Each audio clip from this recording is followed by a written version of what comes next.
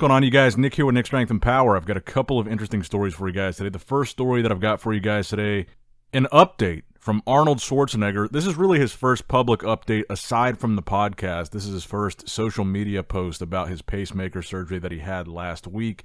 He already said in the podcast that as of the Monday that he got the surgery, from Monday to Friday, he was already up and able to walk around and travel to attend an environmental event.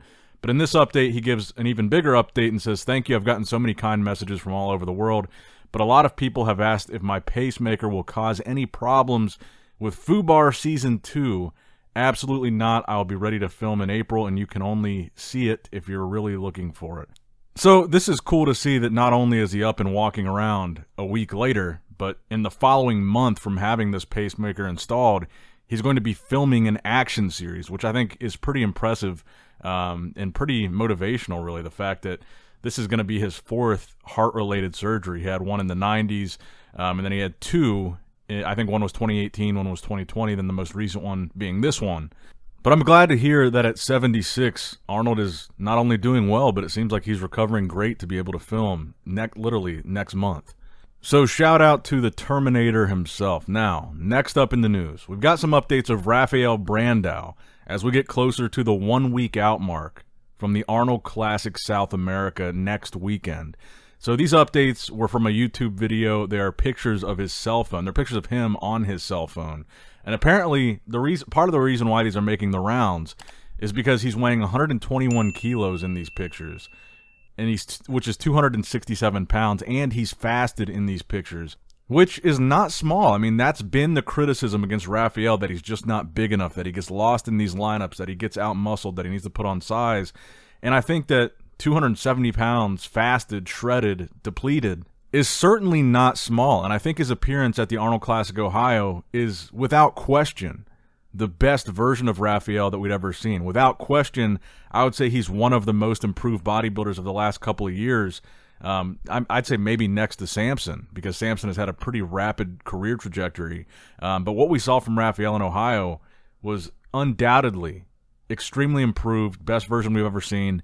But the question is, will we see a better version of Rafael at the Arnold Classic South America? He says this is like his big goal. This is the show that he really wants to win. I believe even prior to the Arnold Ohio, he had even said in a YouTube video that while, yes, the Arnold Ohio is obviously important to him, it's a very prestigious title, he said still, you know, during the prep for Ohio, that his main goal was really the Brazil show. So it kind of makes you wonder if, I wouldn't say the Arnold was a warm-up show for him, but it kind of makes you wonder if his main focus this whole time was really nailing it at his hometown show in Brazil. So I have a feeling that even as impressed as we were with Rafael in Ohio, I just have a feeling we're going to see an even better version of him in Brazil. He doesn't have to travel. He doesn't have to leave the country. He doesn't have, you know, jet lag, long flights, adjusting to a new country. He's got a little bit of a home field advantage. He's been saying for a while that this is the show he really wants to peak for. And now he's done a major show with his new coach, Neil Hill, because keep in mind, he wasn't working with Neil prior. So he's got that show, the Arnold, under his belt. So now they've kind of got a feel for how well they work together going into this Arnold Classic South America. I think we're going to see something really impressive. And again, this is certainly not going to be an easy victory for Rafael. Like I've said in the last video, Tonio Burton, on paper, 8th place at the Olympia, New York Pro Champion, not going to be an easy guy to beat. Carlos Thomas Jr., even though he hasn't won a pro show yet, he was top 3 at the Texas Pro. Very impressive bodybuilder. We haven't seen much of him. Don't really know how he's looking. And Good Vito, really the complete wild card here. Never seen him compete in a pro show. But he looks great on social media. He looks great in his physique updates, but we really don't know. Good Vito could be first here. He could be dead last. We have no idea. And that's what's fun about this show. But let me know what you guys think based on what we've seen so far, who we know is in this show so far. Who do you guys have winning the Arnold Classic South America? Now, next up in the news, we've got confirmation now that Angel Calderon, the 212 bodybuilder, is going to be doing open at the New York Pro, not 212. So we knew he was doing the New York Pro, but we got confirmation today that he's actually doing the open division. Now, this won't be the first time that he's done an open show. In 2021, he actually won the Big Man Weekend competition in the open bodybuilding class and qualified for the Open Bodybuilding Olympia. He's won countless 212 shows. In this most recent 212 Olympia, he was top 3 behind Keon Pearson and Sean Clarita. In the year prior, in 2022, he was actually runner-up at the Olympia to Sean Clarita. So he's a really good bodybuilder. He's most known for his conditioning. He's a little bit shorter. Even in 212, he's kind of one of the shorter guys. But he's stacked with muscle, really conditioned. And I think this adds an interesting wild card to the New York Pro. We've talked a lot about Nick Walker versus Tonio Burton.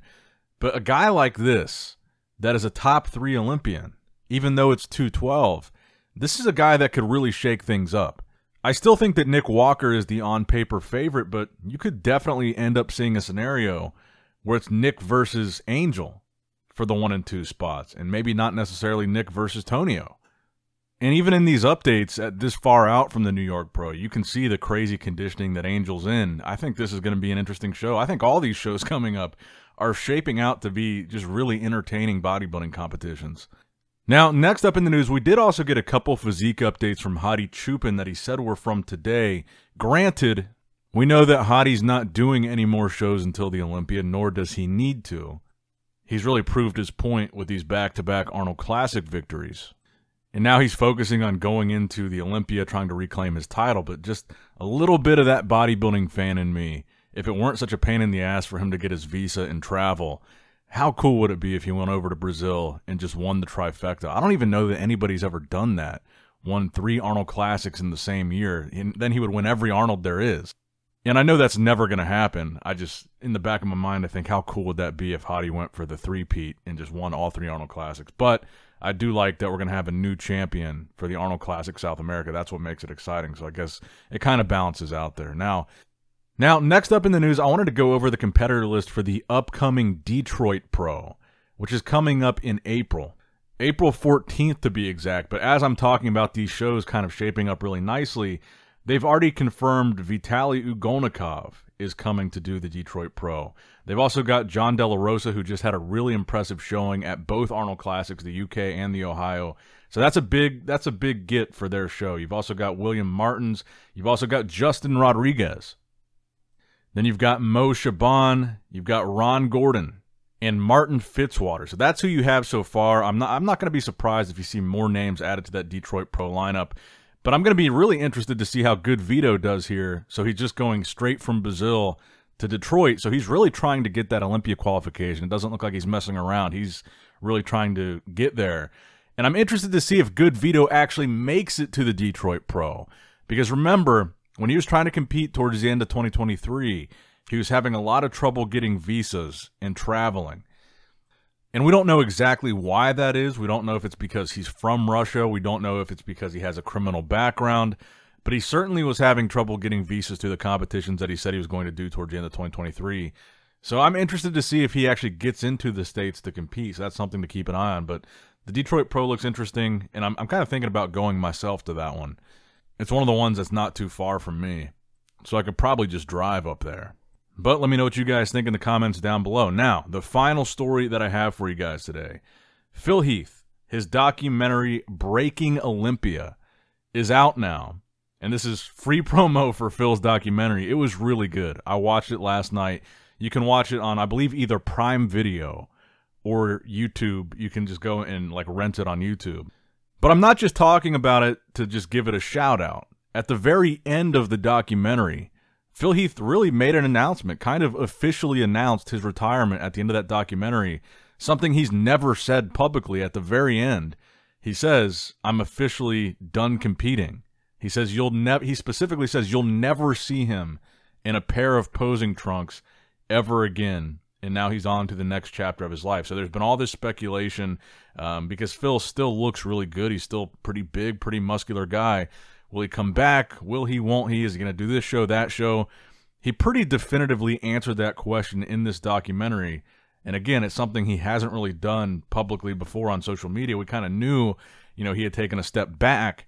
But that's kind of the bodybuilding news that came out of the documentary, even though it was filmed a while ago. A statement that he's never made publicly is that he's never going to compete again. And he definitely put it in no uncertain terms. No, he didn't really leave the door open. He pretty much gave you the direct answer. But if you guys are bodybuilding fans, which I know you are, I think you're really going to enjoy it, so I highly recommend just go on and rent it. I think it's like $4 or $5 to rent.